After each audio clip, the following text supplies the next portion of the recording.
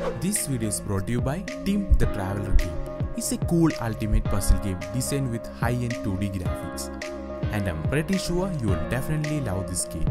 So download it now and enjoy. Link in the description down below. Recently WhatsApp introduced a feature to delete the messages which we already sent. And sometimes you guys may feel annoying when you see these deleted WhatsApp messages. So what's up guys, Femil here, and today let's talk about how we can read these deleted WhatsApp messages.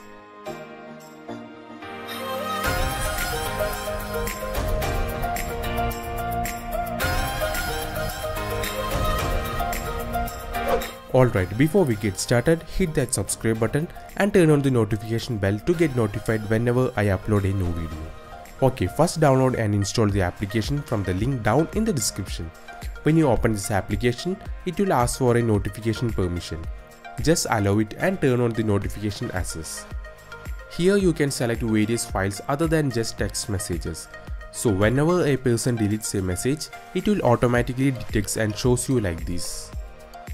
So that's it for this video, and if you guys found it useful, don't forget to leave a like on this video. With that being said, my name is Femil and I will catch you in the next video.